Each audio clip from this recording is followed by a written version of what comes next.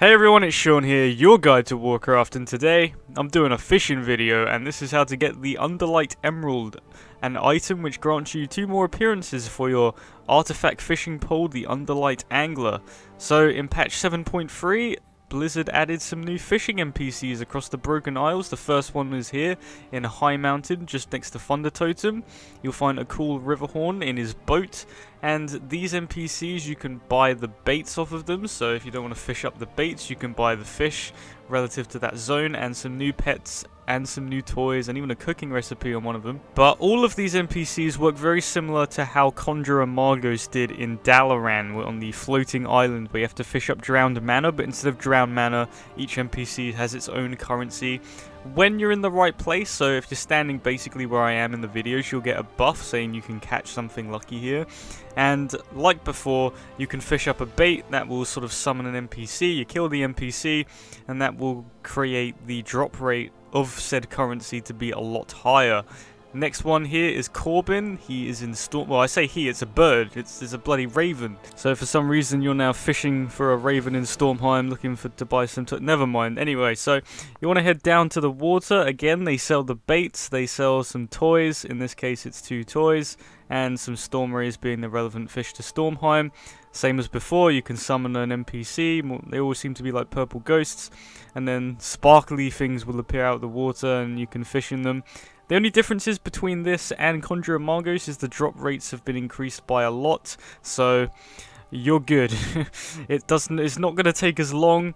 Next one is in Suramar. You want to head to here on the map just outside of the city. Here's the NPC. Now Suramar, this one works different to the others. Now, there's only one thing to purchase from here. The other one gives you ancient mana. I wouldn't worry about it. But this time, you're fishing from one specific pool. This pool is actually moving around. So, you have to keep up with it. You can't just stand still.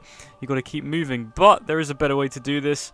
You can fish up lore, summon an NPC, and you might guess that it turns the whole of it to be fishable. Like, the whole set of water.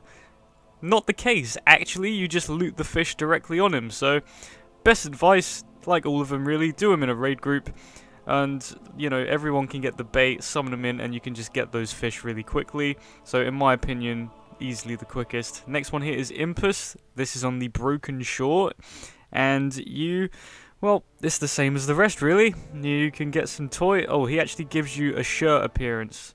So apart from that, gives you a shirt appearance. He covers the like the Broken Isles sea fishing stuff. Like, I know that there was some fishing in open water which didn't actually apply to any specific zone, so I think he kind of fills the void there.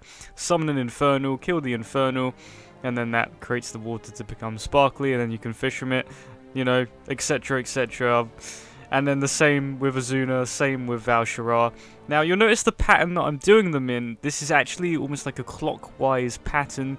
The order that I'm doing them in this video is actually the order that they will spawn in. So, say you come on today, you watch this video, one of them could be up in Val'sharah. That means the next day it will be High Mountain, then Stormheim, then Suramar, then the Broken Shore, and then Azuna, and just in that order all the time. I believe WoWhead even have recently said that they put a tracker on it, so you can check their website and it will tell you what one is up for that day.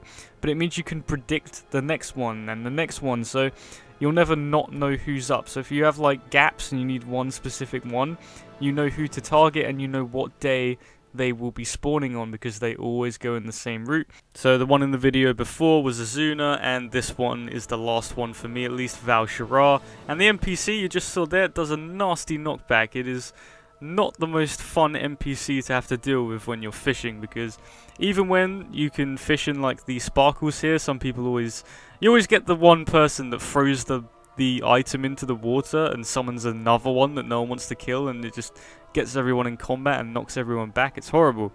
But once you've fished up enough items and you've handed them in, you want to get best friend with all of them, all 6 NPCs, and that will award you the achievement Fisherfriend of the Isles. Once you've done that, you want to check a mailbox, and you should have been mailed the Underlight Emerald, and this is the artifact item that will grant you the extra appearances. So all you have to do is head back to Dalaran, head to the orb that you can change the appearances on, and there you go, you get 2 new ones.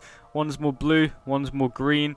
So if you're into fishing, say, and you know you're a warlock or a demon hunter, and you really care about your artifact fishing pole, I didn't actually ever expect them to add more appearances, but I guess it's a nice little cosmetic and something that isn't really important, but it's a nice little change and something just a little bit extra to get on top of the achievement, so that's nice. But that's all for this video. If it helped, be sure to subscribe for some more Warcraft videos and guides. Thank you very much for watching.